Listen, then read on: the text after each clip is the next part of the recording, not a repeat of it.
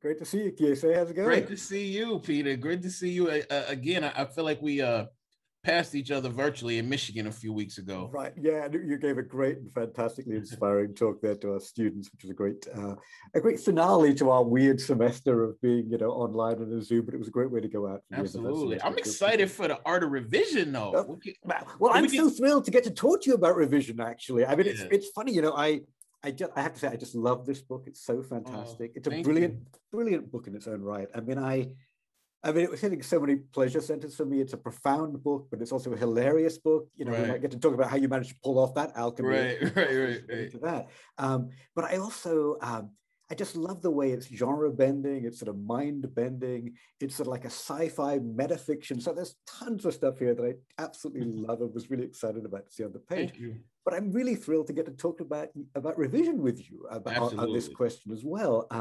It feels, I've often said that revision sometimes feels like a kind of invisible art because we often get to see just the last draft by something. Right. So the idea that we get to talk about that process, and think a little bit about, the earlier version that came out in 2013, revised and republished in 2021, is really fascinating. But it also feels really appropriate to this book, actually, I was thinking, because, the very title of Long Division, has that idea of showing your work in a math sense. No question. And certainly get to see a little bit about you showing your work in this. Yeah, I meant it to be meta, and I think the question is, if you live long enough, how meta can you make it? And I think republishing a different version of Long Division was one step in the right direction. Yeah, well, actually, I've got a whole slew of questions. I'm going to jump around a little bit, but mentioning that living long enough, I do think that time plays a huge part of the revision process for all of us. Doubt. And I was struck, reading all of your work these last month or two, it felt like Heavy and How to Kill Yourself Slowly in America, they feel like companions to Long Division, as it feels like you often talk about the writing process in both of those books. So it felt as though I was sort of seeing an evolution of Long Division moving through that space. And you have an amazing quote, I'm forgetting which book it comes from, where you're sort of talking about this idea when you were working, I think, on Long Division. I put everything I ever imagined in that novel because I couldn't see myself living beyond 32.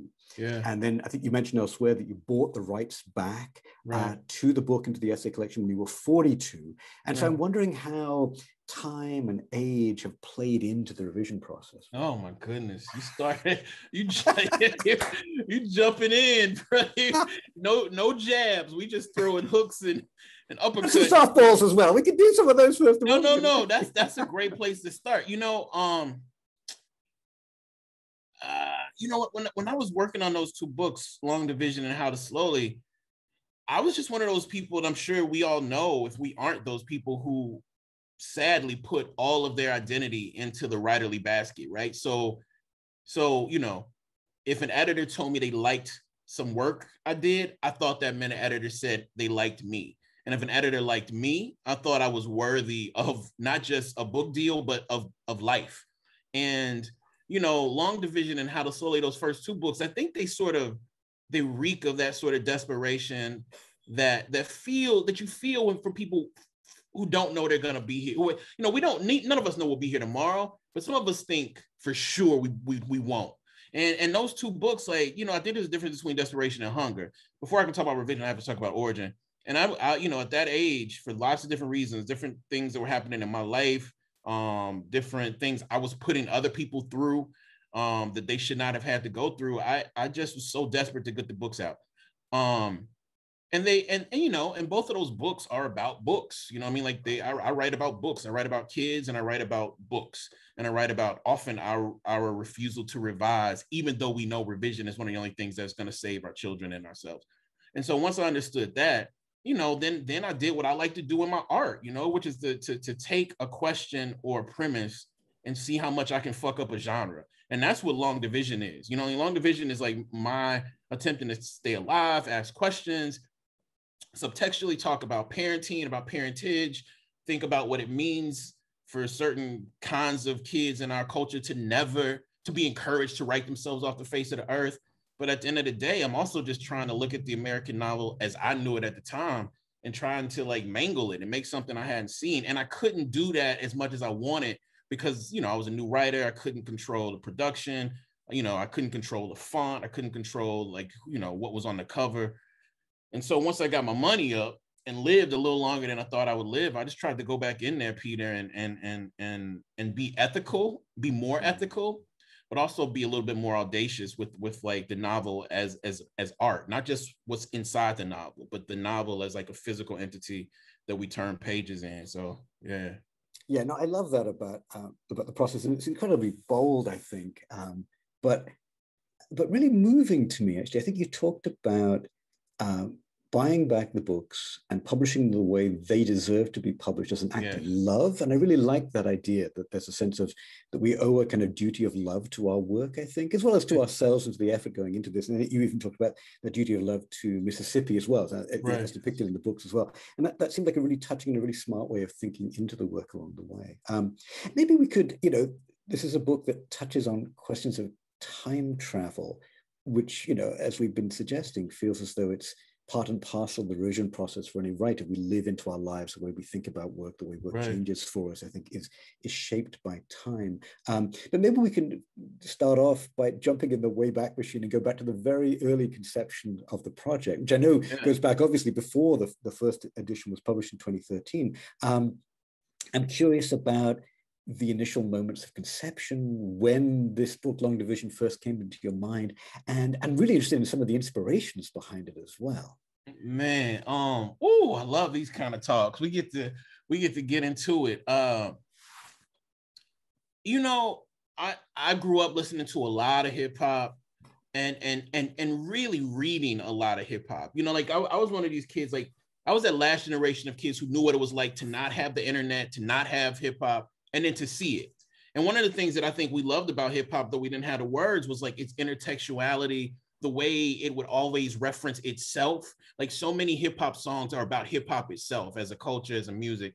So I was just really torn. I didn't know at the time what meta meant, but I was really into art that was about art and the listener. Like that's what I love. That's sort of in the absence of like great formal teaching in the schools. I feel like a lot of us found formal teaching in music and culture. So when I finally, I get to graduate school, I'd never written any fiction before except a short story or so. And I was trying to spin that short story into a novel. And all I really wanted to do was like follow this notion of this character who was a round runaway character attempting to run away from a narrative. Like that's where Long Division starts, right? There's this character. I don't know the character's name. I'm not sure the planet, the narrative planet the character inhabits, but the character's trying to run away from the narrative. And of course, I was hearkening back to like my people in Mississippi, and also my mother had been doing a lot of archival work about our folks who ran and why they ran and where they ran. So that was the notion initially. It's like, how do I create a meta book about a round runaway character who's running? I was in grad school, so one of the beautiful things about schooling, period, whether it's informal or formal, if you have not great teachers necessarily, but also great classmates, they can be like, yo, have you read this? Have you read this? And I had a friend be like, have you read Cervantes? Have you read Don Quixote? And I was like, yeah. They were like, but hey, did you really read? And I was like, nah, it was in school. I didn't read that shit. Reread. So I reread that. Another partner was like, I think you should read some Borges. And then I read that Borges and I, Borges and Me. And that was, and then I really listened. I mean, like ad nauseum, listened to this story called, this song called "The Art of Storytelling" by Outkast. And there's a character in that song called Sasha Thumper. And for me, Sasha Thumper and Babe Shepherd were sort of sharing the same heart. So I knew I had this Babe Shepherd character. I knew I had a premise around runaway characters, and I had a desire to write a meta book about characters who run away from the narrative. That was the beginning. That was the beginning of the book. I love that idea. Actually, it's reminded me of a number of things. That idea of revision sometimes being invisible or writing over its own traces also makes me think about your interest in disappearance of characters in the book absolutely. As well, and whether and even that idea of thinking as you were writing it, you might not it might be the only book you wrote, you might not live that much longer. Those feelings of will these characters live into the future seems also like one of the underlying sort of profound questions that the book is thinking into. Absolutely. As well, and hauntings, like this is one of the reasons that Jesmyn Ward's work is just is so sublime to me, because I feel like she's managed and found a way to write and talk about hauntings, like the hauntings of as we move through space, right? So as we move through space, if we are haunted, we are necessarily haunting the spaces that we move through. And I mean, Long Division is completely about, I think, the hauntings. Like Bae Shepherd haunts that first book one from 2013. You know, she haunts, she animates. I think she writes it, and so I just wanted to just do play a little different. And as a writer, I mean, I feel like we both know these characters, they do not stop playing around with you because you feel like you're done with a book. You know what I mean? They do not stop tickling you. They don't stop like jabbing you in your chest. They don't stop like, you know, whispering, and, you know, you be somewhere, you be like, what you say? And I'm like, I ain't say shit. And I'm like, oh, okay. Like that was that character, you know, like, so I'm not someone who's very precious about that. Like, I know these characters are alive in my head, in my body. I know they make my body and my head do things that I wouldn't do were they not alive. And once you accept that, you sort of have the obligation to allow them to follow them as they want to be followed. And that's the thing about master narrators, right? So I knew my characters, I called them my kids. I knew my characters wanted to run away from like traditional white, like normative narration. But then as I listened more, I was like, yo, they want to run away from me. So then it's like, what do you do? Like, how do you follow characters that necessarily want to run away? And Long Division, amongst other things, is, I think, a way of trying to answer that question. I mean, it's a book that doesn't end. You know what I mean? Like, if you, it literally is asking you to continually like reread it like an elliptical over and over and over again, with the hopes that the beginning will be different than the last time, the insides will be different than the last time, and you might be different than the last time. And that's what I was attempting to do. That book was for me. You know what I'm saying? I understand now partially why I couldn't get that book published. But that book was for me. I had to write that book technically to be able to do what I did in Heavy. You know what I mean? Like, I could not have, you talk about revision, I could not have done it. I couldn't have done it had I not tried that book. So, and that means I couldn't have done Heavy, which I think was like 75% successful, had I not failed substantially in trying to do Long Division. That's where I think revision, when I talk to myself and my students, to me, it is about like the majesty of failure. And that's where I'm here. I'm here right now with you because I found out a way to embrace it, to look forward to the failure, and hope that people find some meaning in it. Yeah, that's a great phrase that you use. I think it's in one of the books as well, that the rugged majesty of revision. I really like that phrase. Right. I feel like I'm going to be using that in classes myself. And it's great, you know, to think about. I mean, I love the sources of the work, you know, the way there's that mingling of, you know, what we might think of as traditionally high culture and popular culture when we think of, you know, the Cervantes and the Borges and, you know, and Outcast. It's funny you mentioned Jesmyn Ward, because I think Jesmyn has an epigraph from Outcast at the front of Salvage the Bones as well, right? And I know you have the same thing as well. So it's great to think of that inspiration coming into that space as well. And I was thinking too about, and you may have mentioned this somewhere in some of what I was reading, but I was thinking a bit about Octavia Butler as I was reading this. Oh, yeah. And I noticed even one of the classmates of Cities is called Octavia. Right? Oh, you know, because I'm borrowing. I'm stealing. Yeah, I'm stealing from Octavia. I'm stealing from Toni Morrison. I'm stealing from Toni Cade. I'm taking the idea of the Battle Royale from Ellison. The entire book is built on the self-determination model that Fannie Lou Hamer put forth. So I just needed to put those names up front so people, you know, would like get it. You know what I'm saying? Like, it's not like happenstance. Like, you know, this is a book heavily influenced by Toni Cade, Toni Morrison, Ralph Ellison, and Fannie Lou Hamer. And I just wanted folks to know that by page 2 or 3. Yeah, no, I dug that actually. It felt like a nice nod to them, but also a nod to the reader, and it draws us into that sort of metafictional space as well. Right. So thinking about this text as a made text, I think, in some ways, which I really dug. Thanks for taking it seriously, Peter. You know, like that's a dream, fam. Like, I appreciate this. Oh, well, you know, what's so easy about taking it seriously, though, is I love the depth and the texture, right? It's one of those books. I like the way you talk about you can reread it, go back around with it, which also speaks to questions of revision and find new things in it, I think. Right. So it feels like there are these, I mean, the simplistic way of talking about it would be to say Easter eggs, and they're more than that, of course. But I just dig that stuff on the page. So I really love that quality, right? Yeah. That was fantastic. I mean, I don't like Easter eggs. Like, as a young fat boy in Mississippi, I was like, why the fuck we eating eggs when we could be eating candy? You know what I'm saying? But I love putting Easter eggs in my work for myself and for my people. And the cool thing about Easter eggs is, like, particularly if you don't revisit a work after for like however long, you can find shit and you're like, oh my, did I mean to do that? And I'm like, oh yeah, maybe not, you know. Yeah, but I really love that quality. So I wanted to really ask about, I mean, and you will have a better sense of this than I do, but thinking about the two editions of the book, and you know, I actually have a sidebar question, which is, how do you feel now about people reading the old edition? Would you prefer that to just vanish into the stacks in the used bookstores? I felt almost as though I was transgressing reading the old one, but I felt I should do my homework. So I'd like to come back to that question. But actually, I suppose the big questions I'm having or I'm curious about are the changes you made, and both big and little. I think at some point, Long Division was also called My Name is City, named after the main character, which I think was going to be, is that a name that your mom had thought about for you at one point? Not City, but Citoyen was a name that my mom wanted me to be named Citoyen. And my father was in Zaire when I was born, former Zaire. And my father met this dude who he loved, so he sent the name over. And my mother was knocked out for many days after I was born, and my mom let my mama tell it. Citoyen was supposed to be my name. My grandmama forgot because she was the only one there, and so she named me with my dad.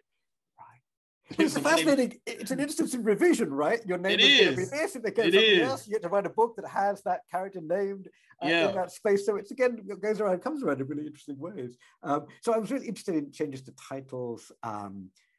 You are really smart, even at the level of thinking about changing epigraphs. I think the epigraph for How to Kill Yourself Slowly is different in the two editions, if I remember rightly. Oh, yeah, absolutely. And you know, you've got that great Outcast epigraph, which you've thankfully kept in the new edition of Long Division, but you added one by Erykah Badu as well. So I really like that tiny attention to detail, which is, you know, I get a really vitally nerdy pleasure out of seeing those things, but I really like that attention, right? Yeah. But the big thing, of course, is the fact that, and I'm going to show this again for folks at home, that this is that fascinating format where the book reads both ways, right? So this is one of the big structural changes. And I think in the earlier edition, the novel within the novel, even though it was typographically different, it sort of read as alternate chapters, roughly speaking. Yeah. I don't mean to, I'm saying that a little bit crudely. And I love this form. And I was trying to look up instances of it, and I've learned, I had never known this before, there's some French phrase, you maybe know this, it's called tête à bêcher. My French is shitty, which means like head to tail or something. So I love the idea that there was this form in these ways. But I also came across this idea that there was a kind of an older kind of pulp sci-fi imprint, maybe Ace would do Ace doubles, where they would have sci-fi books, you know, from the 50s and 60s in these editions where there would be two novels by different people, in fact, back to back in the same volume. And there was something about the genre mixing quality of Long Division that made me think it was great to think about that form as well. It felt like a kind of throwback in time as well, which I really dug. But tell me about that change. That seemed like such an amazing, fascinating change. You know, the thing is, I just feel like, man, getting those first two books out was so hard, right? Which is ultimately why I ended up selling them for like $4,000 total at the end of the day, because nobody else would really mess with them. And I don't know how to explain it other than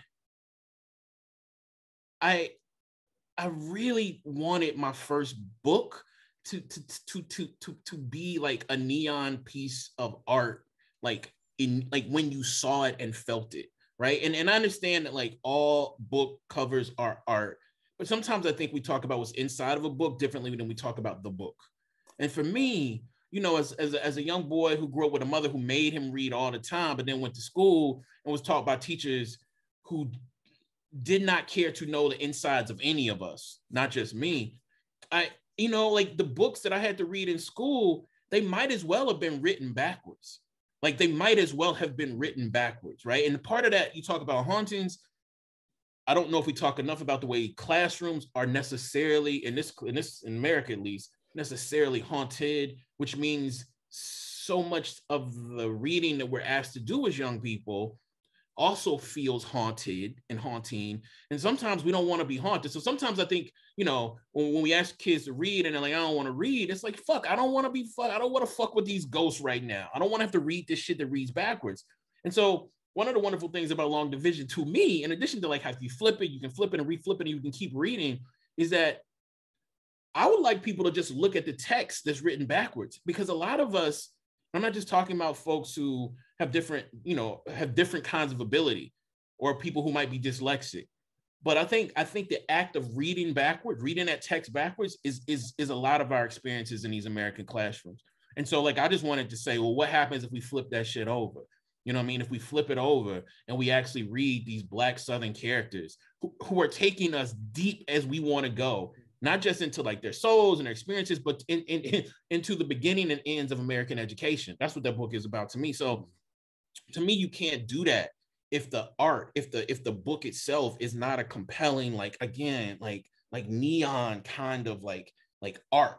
And that's tactile, right? Like, don't just flip a page, turn the shit over. Look at, the book references the covers. Like, I'm asking and telling people that in the middle of the book, there's leaves. Like, I'm asking us to like lose ourselves. I'm asking people to fill in that space in the middle of the book. So I'm asking way too much in that book, but I am asking. I'm definitely asking. And I love that. I love the way that you sort of get to write a cover brief in the middle of the book. Right. So that's fantastic way of thinking into that space. Right. But even, and I love the way you're thinking about reading. I do think, in some ass backwards way, one of the ways we teach literature is to say to kids, this is great. Your job is to figure out or learn why it's great, whereas they don't get to make up their own minds for themselves about why they love it or why it's great. And that does feel like it's sort of a cart before the horse kind of question some of the time.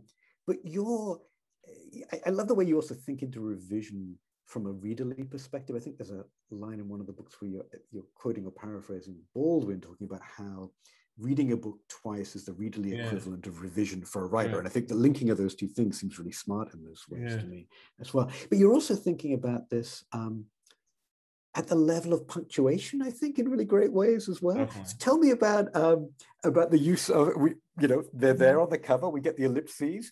Talk a little bit about that. I know it's in the middle of the book. I mean, I'm about to nerd out, but you asking me to nerd out, so it's okay. On the I was how do I talk about? I wrote a lot of essays all through high school, college. I got kicked out of school ultimately for some of the stuff I was writing. Kicked out of college. And then I went to Oberlin and I, was editing lots of different things. And I was writing, I was an essayist, but I didn't know you could go to college. I didn't know you could go to grad school back then. I don't even know if you could for creative nonfiction. I knew you could go for fiction. So I started trying to write one short story. And it was about City's mother. And it was the third person story. Terrible, horrendous. I don't know how the fuck I got into grad school off of that story. But it... I wanted to play with this idea of not just having like parallel characters, so there's a character called Lavander, and then there's a character called Red Navel, right? The cat. If you read Red Navel backwards, it is Lavander. But if you read Lavander backwards, it's Red Navel. So in my mind, I was really fascinated with this idea of like, oh, people are gonna think, those who get it are gonna think, oh, Red Navel is a revision of Lavander. But no, like, to the cat, Lavander is the revision. You understand what I'm saying? And so like, then the number of characters in there, like 3 or 4 other characters that are mirror characters, or 2 or 3 scenes in that book that are mirrored scenes where characters are like, I'm going to go a different way because something in me tells me this is going to happen if I go this way. The big performance scene at the contest is one of those scenes. And then beyond all of that, I just started thinking about what it would mean for these different characters to embody different kinds of punctuation. And Bae's Shepherd, like she's like, nah, like I'm the fucking ellipses. That's what I want to be.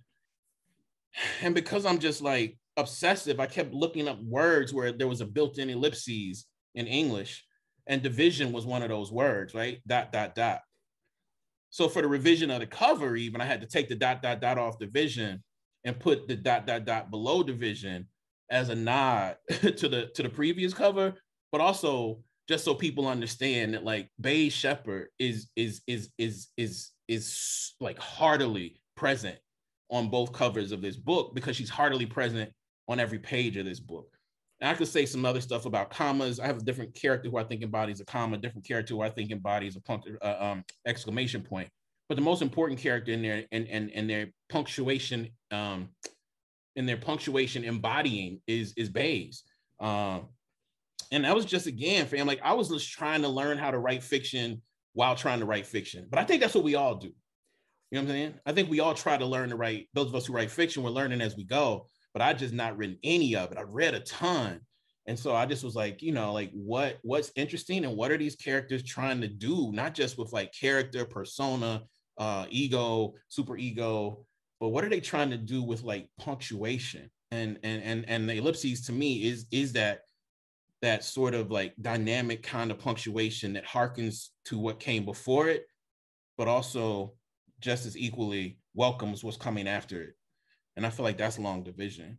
Yeah, no, I love that. I feel like that's a deep dive into the meta. It's not just referencing other texts, but thinking about the very building blocks of the language, right? And of course, many of the characters are really invested in thinking about language and individual words and all those kind of things. But yeah. I thought the attention to punctuation in this regard just seemed just great and profound. And it felt like it was really delving deeply into that space. And the quote I think I isolated, I think it's Bayes, it was a line that also makes me think a little bit about revision. The ellipses always knows something more came before it and something more is coming after it.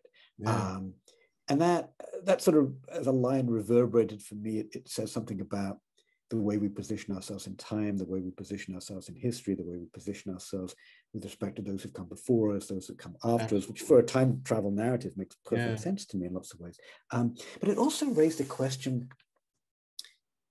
which I think actually even the way we were promoting this talk on the Center for Fiction's website maybe spoke to. You mentioned this about heavy. I think you were doing a Q&A somewhere. I think the honest answer to the question of how long did it take you to write heavy is, I'm going to have to let you know when I'm done. The book is published, but the book is not done. Yeah. And so that line about the ellipses, something comes before, something comes after, maybe also think about doneness in revision, right? I think one of the things that horrifies, maybe I understand this, I sympathize with it, some of my students about revision is, Jesus, it's never over. It just goes on forever. and often I actually try to comfort them by saying that there is an end point, and we can talk about what that might look like. But it feels in really rich, imaginative, creative, actually life-affirming ways. That for you, the revision is ongoing. And it made me wonder whether or not there's a sense in which maybe there will be another edition of Heavy, 10 years down the line, or whether you could imagine, I think you talked a little bit at one point about the essays in How to Kill Yourself Slowly as being like tracks on an album, which is, I really love that metaphor actually for thinking about collections generally. And it almost felt like when I was reading the new edition, that it was sort of like, oh, this is the one from the vault, right? This is like Prince's stuff, and we've got some new tracks, and we've got an earlier cut or a later cut, or here's the acoustic version. And I really like that idea of reinventing the album as it moved forward. And I suppose there are, I think somebody in the chat mentioned Walt Whitman's Leaves of Grass, that he just keeps revising through maybe half a dozen editions over 40 years. It goes from 12 poems to like 400 poems at the end of the process. I was wondering if you thought that, how you thought about doneness in the revision process, or if you thought there was no doneness, and if some of these other works feel like they could go on in time as you move further into your life. I really appreciate that, Peter. Sometimes when I'm talking about revision or writing about revision, I feel what I wish. I was born and raised Christian Southern Baptist missionary Southern Baptist. And so when I critique Christianity, like, I'm not sure whether I call myself a Christian or not, though I'm highly influenced by Christian doctrine and Christian texts. And I think Christ was a bad motherfucker who I want to emulate. I just think there are a lot of other bad motherfuckers I want to emulate. So when I talk about Christianity, I'm not necessarily degrading it or folks who believe in it necessarily, because those are my people. But I just really wanted to think. I think sometimes when I talk about religion, like revision is my religion. You know what I mean? Like, and so sometimes when I'm talking about revision, I want to make sure I'm not proselytizing. And that's what's hard as a teacher, because we want our students to revise, but I need to be careful and not ask my students to live revision the way I actually think I need to be a decent person. And so for me, getting lost in the process of constantly assessing what ingredients I put into a text, a relationship, anything I build, like that to me is religion. And so will I revise heavy? I have revised heavy. The question is, will I revise heavy and put it in another, like, you know, corporate artful entity called heavy? I do not think I'm ever gonna do that. You know, partially because that book is my mama and mine. Like we did that book. My mama does not want to go back into that book. So I'm gonna have to let that book as its entity exist in the world. But when I give readings, I'm reading different shit than you see on the page. Like I'm never read from heavy the same way that the text is written. And some of the stuff that I learned in heavy through my failures, I tried to put in that Vox piece. I tried to put in a few pieces I wrote for the New York Times. I tried to put in a few pieces I wrote for Vanity Fair. I'm definitely going in and doing this new book I'm writing called Good God. It is a revision of heavy. But yeah, I'm never gonna go in there, restructure stuff, redo shit with the language, and put it back out as heavy, because I don't feel like I was the only person who wrote that book. You know what I'm saying? My mama was heavily involved, and I know she don't want to do that, so we're not gonna do that. But other than that, like it's a way of life. It's how I keep myself decent. If I'm successful at anything, it's because of my faithfulness in revision. And it's sort of what I don't feel comfortable pushing it too much on my students, but I do feel comfortable pushing it on purported leaders, people who purport to be leaders and don't want to fucking revise. I don't know how you do that shit. Like well, that. actually, that was one of the things I wanted to come on to. I really like the way you're talking about that. I had a question here, but the way you're talking about it is religion makes perfect sense to me. I had a question about revision as a philosophy and about life. Yeah. And I think there's a great line. You mentioned your mom, and I think there's a great line in Heavy where she talks about the most important part of writing and really life is revision. And that really struck home for me. Yeah, right. It just seemed like an amazing thing to think into. And, you know, so you've talked a little bit about that in the context of your own life in ways that really resonate with me. But I think you were beginning to lean into a question of revision and the life of the country and the nation, right? There's a line, I think, in one of the essays, one of the new essays in the new edition of How to Kill Yourself Slowly is a really powerful essay about Mississippi awakening and charting the days of the pandemic. So, you know, it feels incredibly ripped from the headlines, really close, really amazingly powerful as well. And there's a line in there where you talk about the former president's inability to honestly revise. And you also quote, I think, maybe a high school teacher down there in Mississippi, Ron Wilkinson, who says, and this line just blew me away, "This nation's sin is its commitment to being the same," which seems almost as though the greatest sin is a failure to think into revision. And I was wondering if you could expand a little on those thoughts. I was just fascinated by them. It felt like, you know, we can talk about revision, of course, and we've got a lot of writers in the audience, I'm sure, as a craft issue, but I really love this sense of it blowing up into a way of living one's life, maybe a way of thinking about the world around us as well. Yeah, I mean, I wish I could say smart shit about this and the nation, but, you know, it's it's so gross, you just have to describe it. And I don't know if there's any room for depth in the description. My experience of this nation is not just that it dislikes those who want to revise, or it has disdain for those who want to revise. Like, this nation attempts to kill directly or over a long period of time folks who want to revise. And that would be okay. But then what it does is it takes credit for the revision that the reviser did in spite of it. You see what I'm saying? Like, you can see it specifically with King, but you can't, it's not just King. This nation wants to claim as if civil rights was something that, like, and the direct action that people in my state did was something that somehow that it encouraged. No, fam. It murdered people for attempting to revise a national narrative, what American exceptionalism was. It killed, it murdered and maimed, and refused to repair that killing, murdering, and maiming. And then it wanted to take credit for it, though it killed, maimed, and murdered. So I don't have any smart shit to say about it. I can just describe what happened. And if I live to be one day older than I am now, I pray to God I will not ever become that. But we write because part of us is that. You see what I'm saying? Like part of us is that same terrible ass shit that I described. And some of us might not do it on a national level, though I think we all contribute to empire.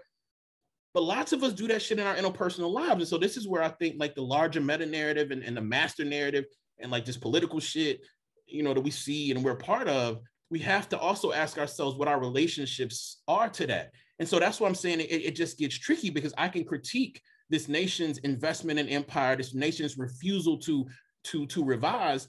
And there's somebody in the world who can make that exact same critique of me and the way that I've treated them. I don't think that makes me or the nation special, but unless we tend to it, I think we make it not just worse, but more painful. And so as an artist, I just don't want to make it more painful. I want to make it liberatory. I believe in revolution. And I know writers don't like to talk that way, but I think we have a role in it. And it's sad that like encouraging systemic revision, which is not reformation, is fucking radical. But like, how is that radical? How is it radical to be like, we must assess how we got here today? We must talk about the ingredients of yesterday if we're going to talk about any shit tomorrow. That should not be a radical stance, but it is in relationships. I know when I fuck up, I'm like, why are you bringing up old shit? Why you talking about that old shit? Like, you know, we're here now. Let's look forward. Shut the fuck up, Kiese. You know, like anybody who says that is trying to harm somebody or trying to not be held accountable. And so that's where it is. I don't want to be that person. I don't want to live in that world. I don't want to live in that country. And I just try to use my art to do what I can do to make the world and myself more daring in that way. Yeah, it's really interesting because I think, you know, we value revision as writers, but I think in the nation or in a culture, revision can be an act of erasure and even an act of forgetting how we've got here and what's gone before. I think in some ways it can be comforting, I think in some ways like definitely as well. You know, and I really like actually the association of revision with revolution. I think it actually makes it sound as energetic and as radical as it needs to be, even for writers on the page, of course. Absolutely. I mean, it's funny, we've been talking a lot about language in these regards. And of course, I say this with respect and a hint of caution as a Brit, when I think about the Constitution, which has problems, say, in that 3/5 clause, for just for one example, the idea of it as a kind of version of Holy Writ that has to be attended to as if not a single word could ever be changed or meant or intended in other ways, suggests a kind of resistance to revision. So there may be something that encoded even in our political discourse, I think, in some basic and fundamental way, which seems challenging and maybe worth pushing back on, I think, in some sense as well. Yeah, I want to make sure. One thing. And to me, to extend that, Peter, like the sickening part of us is that the amendment that a lot of people in my state like if you look at amendments as like kinds of revision, I'm not sure if we should, but if we look, like, it's the second one. It's the right to fucking hold these things that can destroy human beings from 50, 60, 100, 200 miles. Like that's the amendment that most motherfuckers that like who I can't stand want to hold up as like, we believed in revision. We need the right to bear arms. That one, really, my G? All of the revision we could be investing in, and that's the one you want to talk about, the right to fucking like hold guns and shoot holes in motherfucking like pigeons, people, and porcupines? Come on, Jay. Come on, bro. Like that's weak. You know, and I just think sometimes we need to not just talk about like our inability to revise, but as a nation, why we hold on so much to particular like articles of revision. And that's one of the articles that I just think is like disgusting. And we cling to them. They become set in concrete. They lose the flexibility that we want when we think about revisionary thinking. Absolutely. I mean, oh man, this is great. I have like literally another half a dozen questions I could pose to you, but I'm aware that we have already begin to bump up towards, not the end of our time, but I want to make sure we have some time for questions from the audience as well. And so I'm going to switch over, I think, to the Q&A and encourage people to, if they haven't yet had a chance to do this, to post questions. And I'm just going to scroll through a few of these. If I don't get to all of them, my apologies. Let me have a look. Sorry, I have to squint down my glasses to read the stuff in the chat and in the Q&A to do this. So here's one, and again, I'm jumping into the middle of these. There are a whole bunch of these questions. How much do you think about your target audience when you go through revisions? That seems like a really interesting one. I know you think a lot about audience, in fact. I mean, the audiences are sort of what dictate the kinds of revision I want to do. You know, at the end of the first version of How to Slowly Kill Yourself, there was a letter, and I think it was called A Letter to My First Teacher, and it was a letter to my mother where I was talking to her about failure and talking to her about like teaching. And, you know, I went back and I rewrote and really like rewriting that letter is ultimately what leads to Heavy, you know. Actually, I rewrote that and then I wrote a few things, one for the Guardian and one for Gawker, and like that to me, that became Heavy. But you know, I didn't know it at the time. I'm sorry. Wait, say the last part of that question again. How much do you think about your target audience when you go through revisions? And so in that initial letter, like I'm writing to my mother, but I'm thinking about my students. Like that letter was like I was directly addressing my mother, but I was thinking specifically of the students that I've had at that point in my life. I've been teaching since I was like 23. And what I wish I could say to them that I could not. And what I want to say to them is look at me talk to my mama. And, you know, in revision, I was like, all right, what happens if I actually want to solely talk to my mama? Like not performatively from my students, but actually my mother is my target audience. And then, of course, as we know, you know, that sounds good when you're talking about, you know, making these proclamations and all of that. But how do you do that in scene work? You know, like how do you get an intimate scene with layers and sensory detail and then bring in a you, especially a matrilineal you, which you don't want to think about sometimes when you're in these like intimate spaces. And I think to me that was the task of the writer, but I can't even get there unless I change the audience for all of my work. For most of my time, I sort of have been writing to my mama, but I sort of been writing like hoping she would see stuff and like me, which is different than writing directly to, you know? And so Heavy was one of the first times that I just wrote directly to my first teacher. And the audience dictated that. So I'm thinking about audience all the time. I'm also changing audiences, not just like in different books, but I think you can change the audience in pieces. I think you can change certain paragraphs are dictated for certain audiences, certain paragraphs are not. So I don't think audience in this nation, really anywhere, should be talked about statically at all.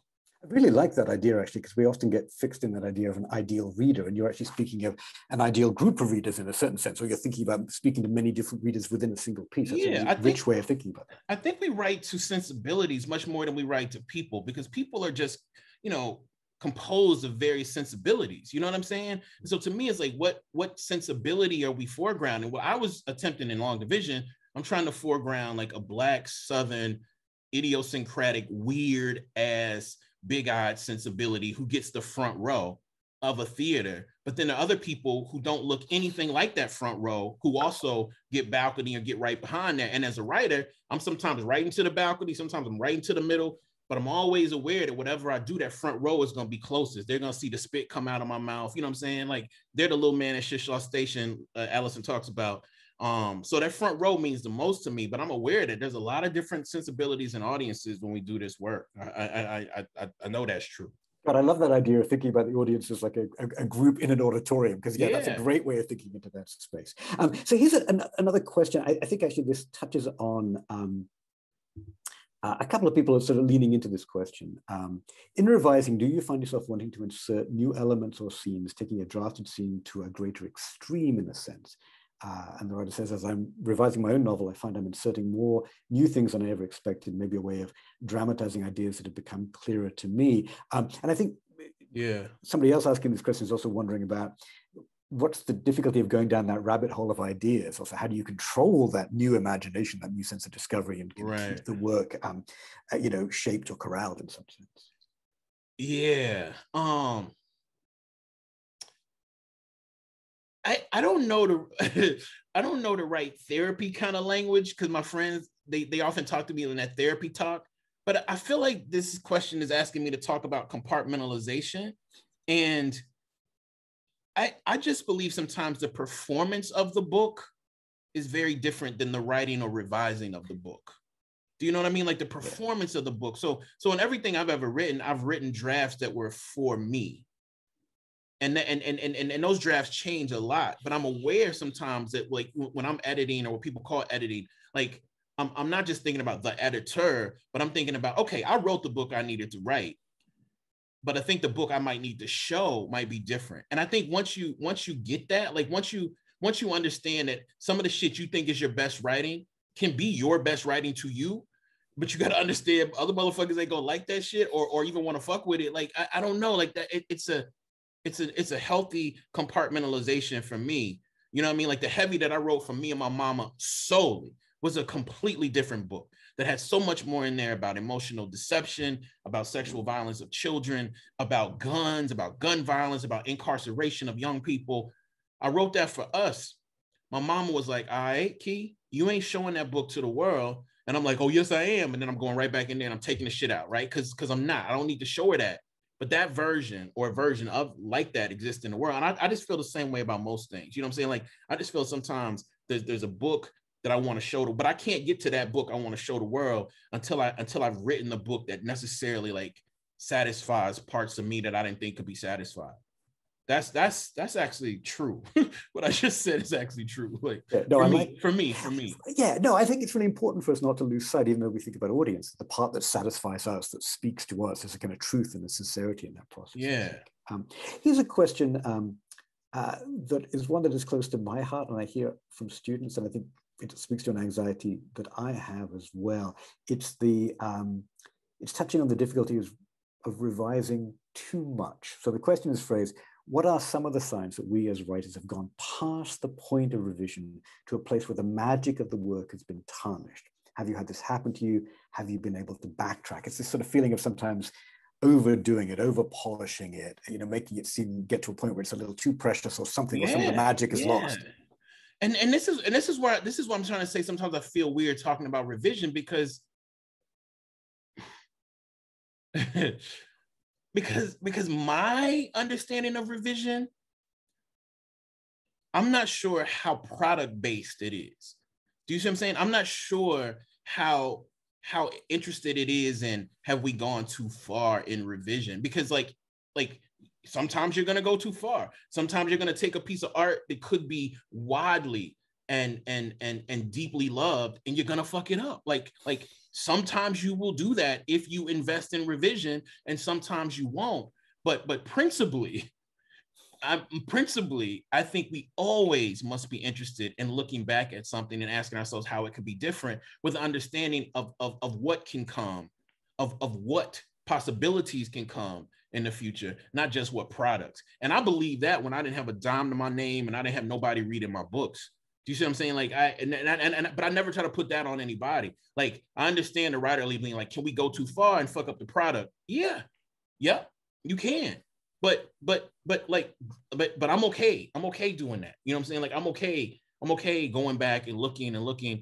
And then my friends would be like, but see, Kiese, that's your problem. You can't let nothing go. So I'm saying I get it. You know what I mean? Like, I'm definitely one of those people who's like, yeah, I'm definitely one of those people who, like, I'll go into, I can't go to AWP for a lot of reasons. I only go one time. But like, I'll be up at AWP, and last time I only went one time in Tampa, and I'm rolling as hot as motherfucker. And I'm like, my boy's like, man, why are you looking at that? I'm like, man, I think that was the editor who told me no. And my boy was like, when? I was like, I don't know, bro. I think when I was like 22 or something. I'm like 45. Who gives a fuck if the editor said no? But so I'm saying, like, my philosophy can also fuck you up at night. And then also can make you so you can't really go out the house because you're always looking for people, not who just did you dirty, but who did you right too. You know what I'm saying? So I'm not trying to encourage people to do that. I am trying to encourage people to revise their own work. Yeah. But I definitely think I take it too far. Well, but writers, the very nature of revision is we can't let it go. We're not satisfied by it. We have to re-examine it and reconsider it and recapitulate it in some ways as well. I like that that sense of sometimes that feeling in revision of going too far is one of the ways we figure out how far is just right. We almost have to overshoot the mark, and then we recalibrate and we step back. But you don't know that you overshot it until you've let yourself do that, I think. That's right. Well, that's right. And I think often we can undershoot too much of the time. I think to find the sweet spot, we have to both overshoot and undershoot in some ways as well. We're going to run out of time before we can get to half of these questions. But I wanted to end up with a couple, one of which I think is coming out of the questions in the Q&A here as well. I think it's a question about new work. Did you mention one of the titles of the work you're engaged in is called Good God? I wonder. Yeah, if I have a thing coming out called Good God. I got a book coming out called Good God, City Summer, Country Summer, which is a collaboration. It's a kid's book. Incredible artist Ricardo Edwards, Jamaican brother who is just doing incredible work. Yeah, those are the ones that I feel comfortable talking about. Good God, City Summer, Country Summer, and yeah, and some other stuff. And I know when you came to Michigan, I think you mentioned that there's a movie version of Heavy in the works from Issa Rae. Is that right? Yeah. Issa and her production company got Heavy probably 2 years ago, maybe a year and a half ago, and we are working with an incredible screenwriter named Mansa Ra to get that screenplay where it needs to be. I'm excited about that. I'm really nervous about that. Super nervous about that. I didn't want to write this screenplay because I was like, I didn't want to be that person who writes a screenplay. But that's me also not valuing the art. You know what I mean? Because you could have been like, I could have been like, oh, I don't want to write a memoir about myself. But I understand the art of the memoir. You can do so many things other than talk about yourself. But I'm super interested in this TV stuff that I'm doing, but I can't talk about it yet. But that's where a lot of my creativity is right now, because it's a new genre to me, and you can do so many things in it, but it's also so limiting, and I love it. That sounds really exciting. Yeah.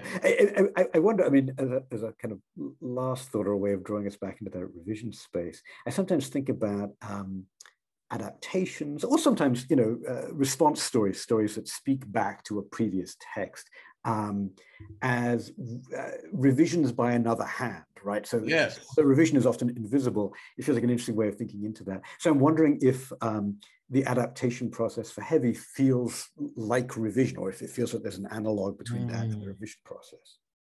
That's a great question. Yeah, it feels, when we first started doing Heavy, when you do these films and stuff, there's a lot of stuff I can't talk about yet, but what I can say is when we first started doing Heavy, I was definitely like, I just trust the writer. I want them to adapt it, take it where you want to take it. And then and then you see it, and it's not that the work isn't incredible, but you're like, well, like there's like I have a political disposition against guns, right? Like, and so maybe I told the writer, do what you want. And then maybe the writer had some scenes of me shooting a gun. And then maybe I was like, but no, I can't shoot guns. So then I'm like, well, wait, am I giving the writer like everything they need to do this? But anyway, there's a balance, I mean, that character, for better or worse, is going to be named Kiese. And I just don't want a character named Kiese on a big screen shooting guns. Like that's, but I guess I should have let the writer, I'm just saying, I'm using this as an example. I should have let the writer know that before we went into it, because, ideally you're like, oh, do whatever you want. And then you see weird representations of yourself or different representations. And then you're like, all right, hold up. So, I'm a contradiction and a paradox and an asshole, just like everybody else, It's fascinating, though. I'm really intrigued, that sense of, in a sense, the self being revised, right? Yeah. By another hand. That's an interesting place to be at. Hand. Yeah. Now you feel like your characters, right? Yes. Right. Yes. Right. We have 1 minute left. So I'm going to ask a last question, and it's an unfair one, of course. But I know you're a wonderful teacher, dedicated teacher. You talk a lot about teaching in really, inspiring ways in some of the books. Is there one top revision tip you offer to your students? I know one is an impossible question to ask, but if you had 1 minute, what would you tell a student about revision? I would honestly tell my student, tell the student, if they're asking me to tell them what to do, because I don't like to tell people what to do, I would ask them to go back through their manuscript and see what happens if every last sentence outside of scene is actually the first sentence, and ask themselves if that kind of rewrite, try that for a chapter and see if that kind of rewrite gives your narrative much more propulsion and also creates more portals of entry for readers. I think in my writing life, sometimes the last sentences of the exposition, particularly, should be the first sentence, and I should challenge myself to keep up the momentum. And so that's what I would say. Use those last sentences to be the first sentences, and see if more portals of entry open up, and also see if you have created a propellant that can keep people interested for longer.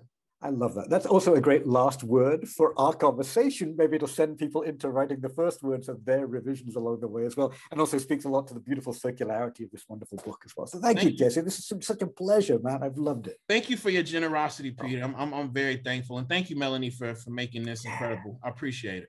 Kiese, Peter, you blew our minds. That was incredible. Thank you both so much. Pleasure.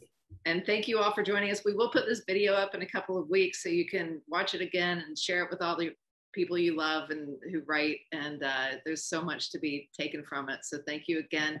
And we'll see you all again soon, I hope. Thanks, everyone. Good night.